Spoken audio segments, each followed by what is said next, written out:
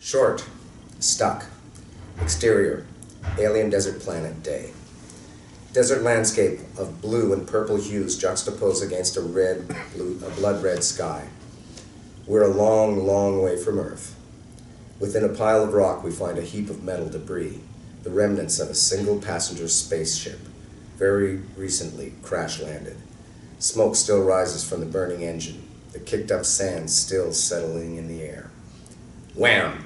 A foot shoots its way out of the rubble. It shakes around, not quite sure what to do with itself. A second foot shortly follows, then butt, torso, arms, 1 and 2. The survivor digs their way out, stands.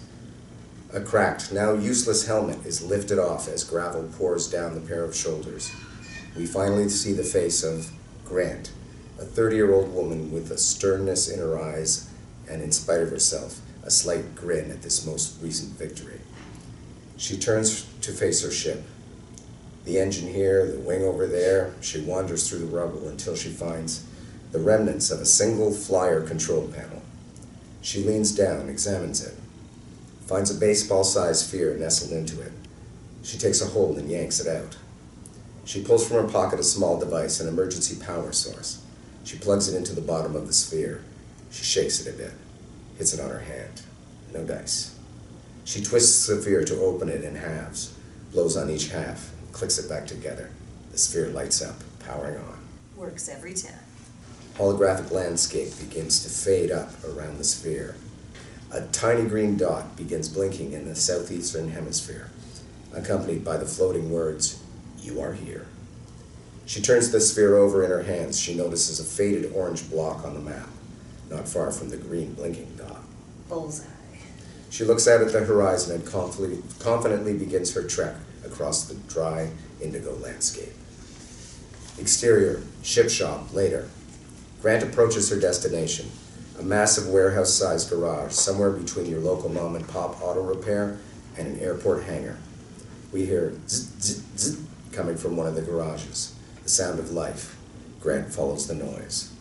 Interior ship shop garage day. The work noises grow louder as Grant approaches the edge of the entryway. The garage is unkempt, to say the least. Pieces of ship littered everywhere, like an aircraft graveyard. Grant peers inside, her gaze holding on some movement in the back of the garage. She moves in. She rests her hand on a gun holster on her belt. She rounds the corner to find Angelica. She's young, 20 or so, with dark skin and doe eyes behind safety goggles that focus intensely on the work in front of her. Grant watches her for a moment. Knock, knock. Angelica yelps, and all the noise comes to a halt as she jumps, repositions her tool to aim it at Grant in a meager attempt at self-defense. I'm in need of some repairs on my vehicle. Angelica lets out a sigh. Well, why wouldn't you say so? She takes her gloves off first, then her safety goggles. She faces Grant, who takes her in, notices Angelica's curves, her hair, her hands. What's wrong with your ship? It's in a few different pieces right now. A few? I counted about 52. She shows Angelica the navigator. 53 if you count the damage I did to it myself. You have a crew with you? No, ma'am. Then I reckon you did all the damage yourself now, didn't you? Grant laughs, the nerve. Seem a bit young to be working on the ships. Now Angelica laughs, appreciates the challenge. Easy to get years of experience under your belt when you start right out of the womb. Where's the rest of your team? Angelica gestures to herself. You're looking at it. You must be exceptionally good with your hands. The best. What kind of rock ain't got nothing but one person on it? The emergency landing service moon kind of rock, I suppose. Not exactly a tourist destination, just stationed here to serve a purpose. Right. You think about serving mine, or do I gotta show myself to the next emergency landing service? Won't find another without leaving the atmosphere, which to my understanding is currently quite impossible for you. Angelica brushes past Grant to exit the garage. If I can't fix it, you're doomed. Off Grant. Exterior desert crash landing site day. The two women stare at what remains of Grant's ship. I can't fix this. Huh? B. I've got a pod hopper in the garage. Won't take you but to the next rock, but once you get into the town there, you can put yourself on the market for a new ship. That's about the best I can do for you. You'd let me take your hopper from you. Easy, cowboy. I will be expecting some form of payment. Well, I'll admit I'm a bit strapped for cash at the moment, given everything I've ever owned crashed and burned about 2 hours ago. Well, we have ourselves a conundrum then, don't we? Grant throws her arms defeated. Angelica takes a beat. Then, Join me for supper. Oh, no, I couldn't. Not a request. That's how you'll pay me. Grant's not sure what to say. You said it yourself. This rock doesn't have a thing but me on it. Not too often I get company. Just sit down with me, eat my food, have a chat, maybe get some rest. All I ask. Eat your food? You drive a hard bargain. Angelica doesn't give just yet. She's serious. I don't mean to sound ungrateful, but that hardly feels like a fair trade. The pot hopper's a heap of junk anyway, missing a part. Well, then what the... That part right there, to be exact. She points to one of the pieces of Grant's ship, indicating the part she needs somewhere amidst the rubble. Well then, looks like we are meant to find each other. Supper, then? She flashes a smile, then takes off back towards the ship shop, leaving Grant at her pile of rubble for a moment. You don't need to grab this part? But she's off. Grant looks around another moment before following after her. Exterior ship shop day. Grant sits at a picnic table outside the shop. Angelica approaches with a bowl of food, some army-grade rations. Looks tasty. These rations are all I have. Oh, that wasn't sarcasm. I haven't had a proper meal in ages. Grant digs into the food. Angelica studies her. After a beat, Grant feels her watching, slows down her reading.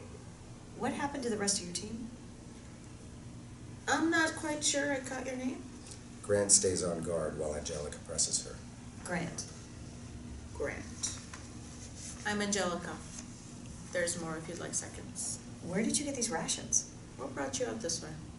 Grant sighs, relents. Work. What kind of work? Kind that gets me paid.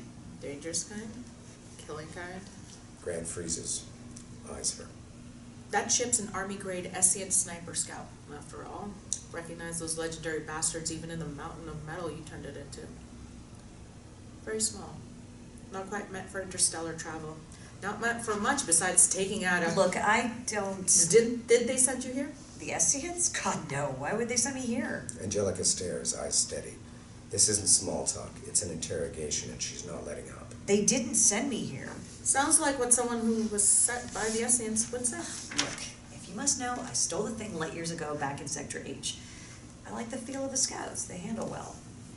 The Esseans ain't exactly my cup of tea. Angelica continues to stare a moment before.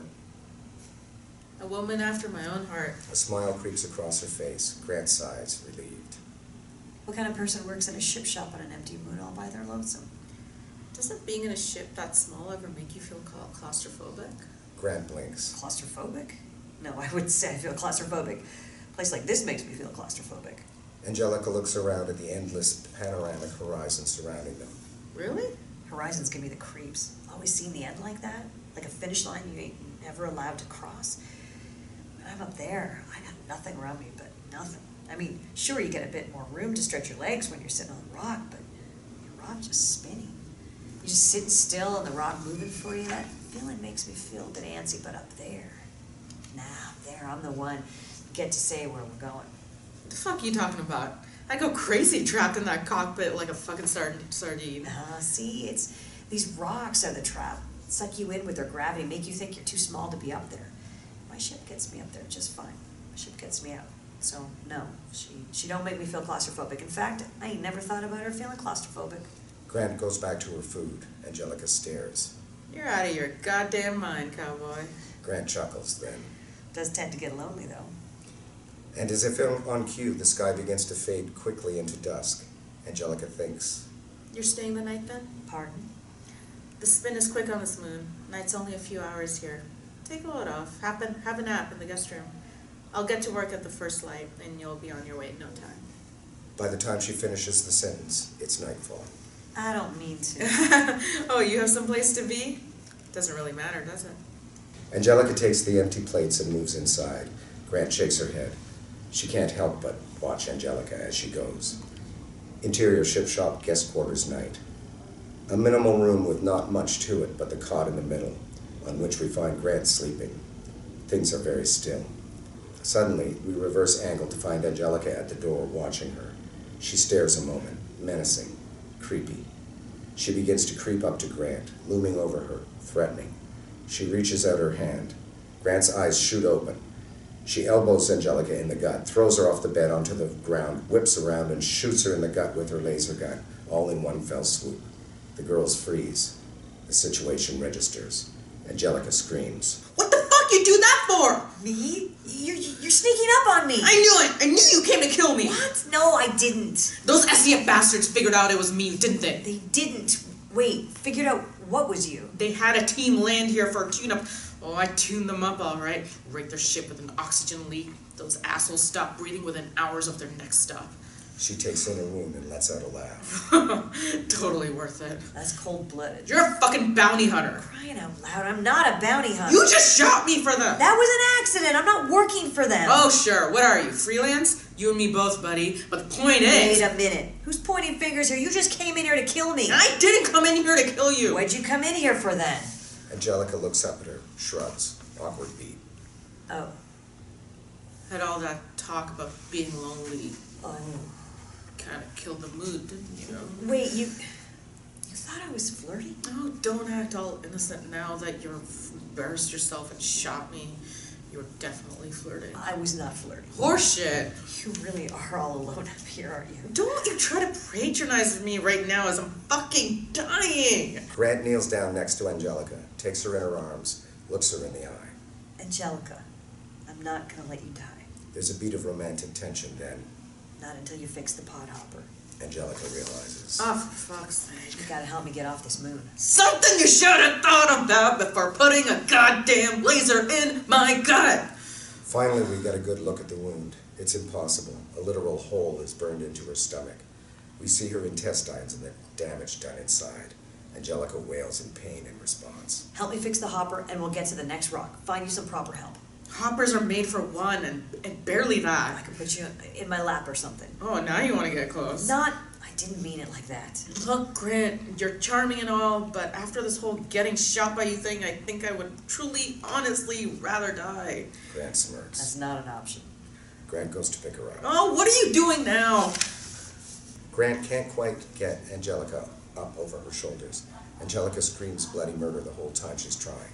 Exterior desert night. Grant is dragging Angelica across the desert to the crash landing site.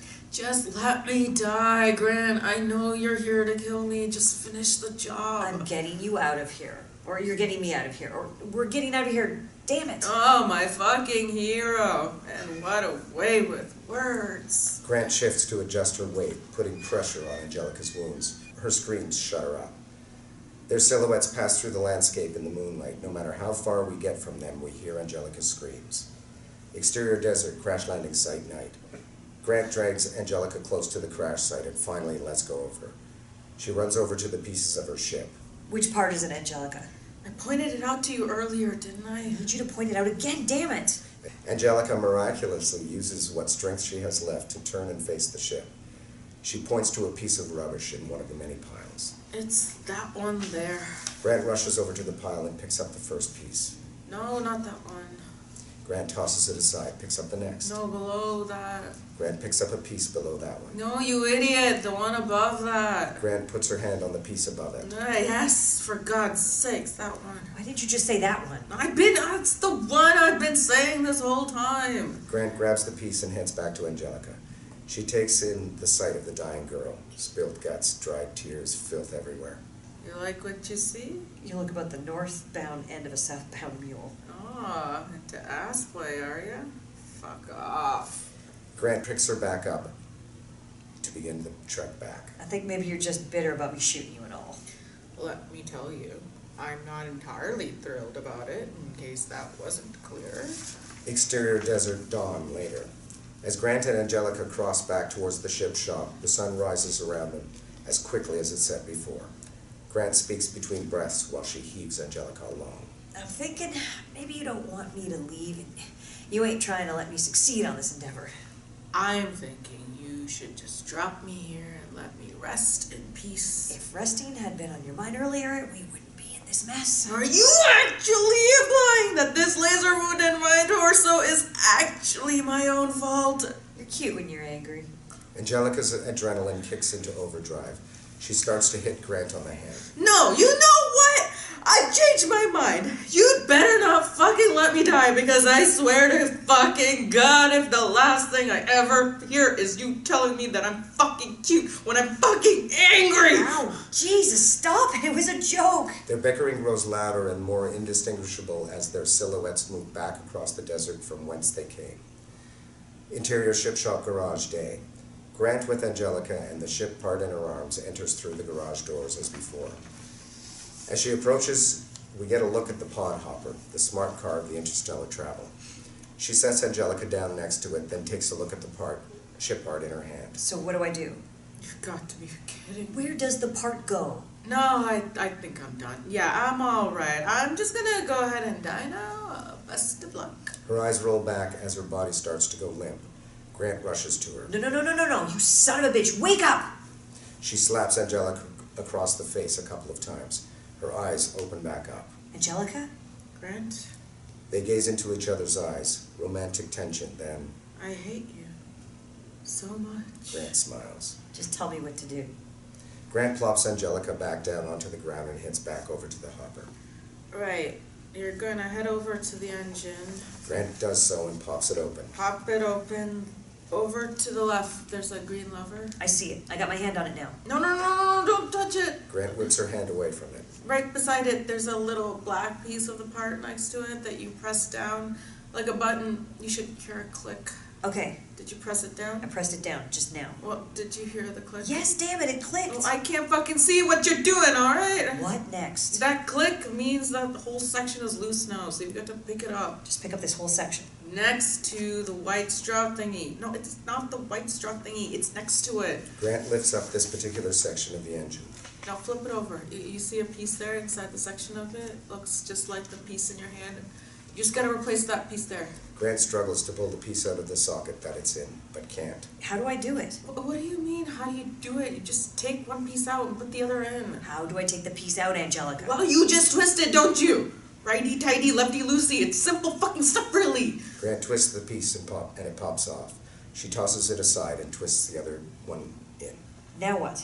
Well, you just put it all back. That's it. You're done. Well, that was easy. Fuck you, Grant. Well, let me test her and make sure she's working. Grant climbs into the cockpit of the red hopper. She turns it on. She's running just fine.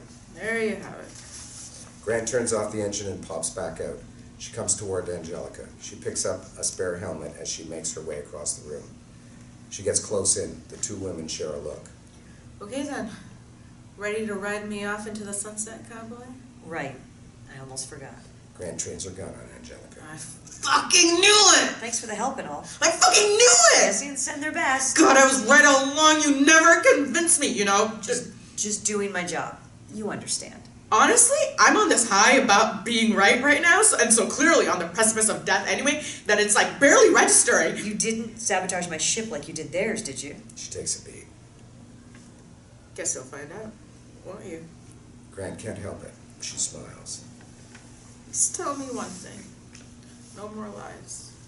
Because it doesn't matter now anyway, right? I can't tell anyone when I'm fucking dead. No more lies. No more lies. You were flirting at dinner, weren't you? I was right about that too, wasn't I? Grant smiles. She moves in closer to her, slowly. She comes in close to Angelica's face. She lingers there, lets the moment heat up. Angelica can barely contain herself. Grant brings her lips to Angelica's, kisses her sweetly. Blam! Angelica's head explodes. Her body slumps to the ground. Grant's gun smokes in her hand. Angelica's guts splattered on her face. Nope, sure wasn't. She holsters a gun, grabs a nearby rag, wipes her face down. She puts the helmet back on, turns to climb back into the ship, and lifts off as the credits